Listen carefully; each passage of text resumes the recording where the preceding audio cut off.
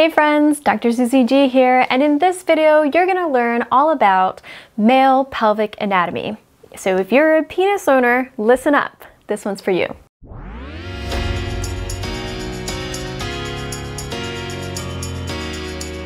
Well, here is the male pelvis.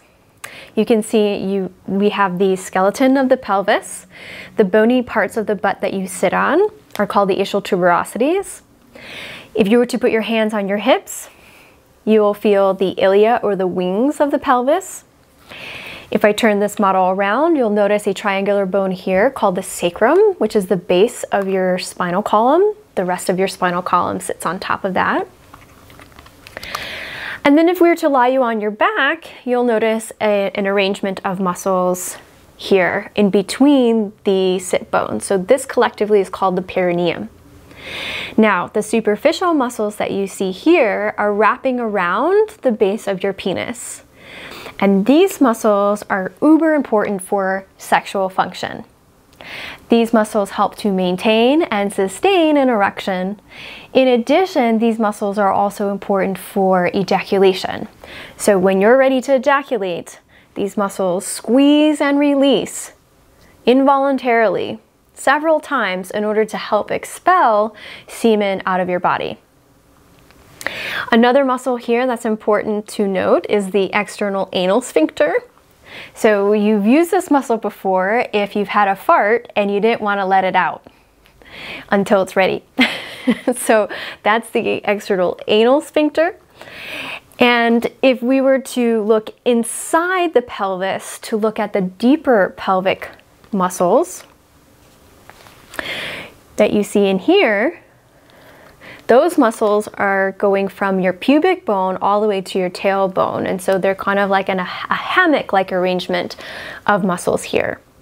And these muscles are important for supporting your pelvic organs, like your bladder and your prostate and your rectum that live inside the bowl of the pelvis.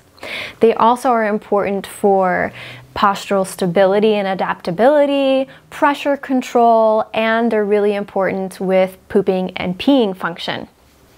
So, going to your genital organs, so if we were to take out the bladder and the prostate, don't try this at home. You will notice here is the storage tank we call your bladder, and then you have the prostate, and then the penile urethra, which is the tube that empties your bladder and goes all the way through your penis. And so these structures are living inside of the pelvis. And so you can see that there are many, many structures that overlap and communicate with each other inside the pelvis. And structures that we didn't mention in this video but are important to note include the nerves that supply and innervate the pelvis, and also the blood vessels that supply the pelvis, which are really important as far as function in this pelvic system. Thank you so much for watching. If you found this video helpful, please subscribe and hit the like button below. This will help other people in your situation looking for information or just struggling with pelvic pain find these videos. If you're a penis owner who is struggling with pelvic pain, please check out the Pelvic Pain Relief Program. That link is in the description below.